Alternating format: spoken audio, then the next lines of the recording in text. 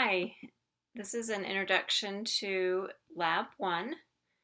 So for Lab 1, you're going to work on Bode Plots. And what I want from this lab is for you to use different methods in order to obtain Bode Plots. And then by the end, hopefully, Bode Plots will start to make more sense to you. And then in class, we're going to learn how to actually derive the equation by just looking at, or not derive the equation, but looking at an equation and actually graphing the Bode plots. So this is an introduction kind of to Bode plots, and then we're going to go into more detail in class and lectures.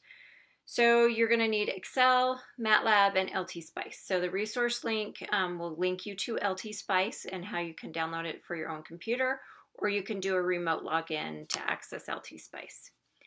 So the labs are going to all be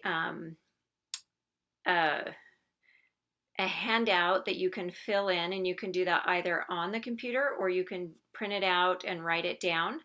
And then you're going to be asked through Gradescope to upload each section of the work. And so you need to make sure that you have a way of uploading, whether it's a scanner or a phone. I've given you some ideas. There's some apps available. So any of those methods will work.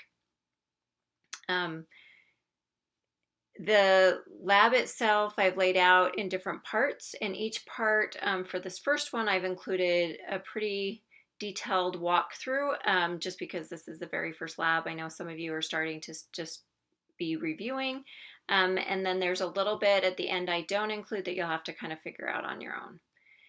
Then I want you to really look at the analysis and try and understand all the differences between the methods, along with understanding more about Bode plots. All right, thanks. Good luck.